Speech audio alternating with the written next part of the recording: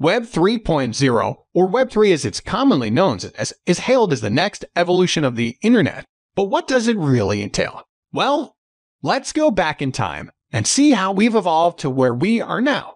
Before that, if you are new to this channel, welcome to Crypto Explainer, and don't forget to press the subscribe button and hit the bell icon for instant notification.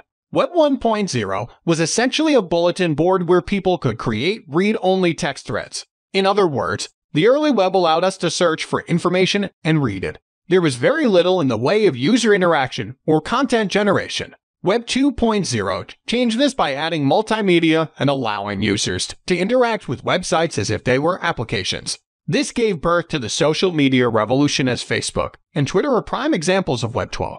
Web 3.0 is still a work in progress, however, is expected to be implemented with four main principles: open, which means it's open source and in full view of the public, and trustless, which means interacting without an intermediary, permissionless, meaning anyone can engage without permission from controlling organizations, and ubiquitous, meaning internet for all. Let's make this easier with an example. Apple Siri is a perfect example of a key component of Web 3.0.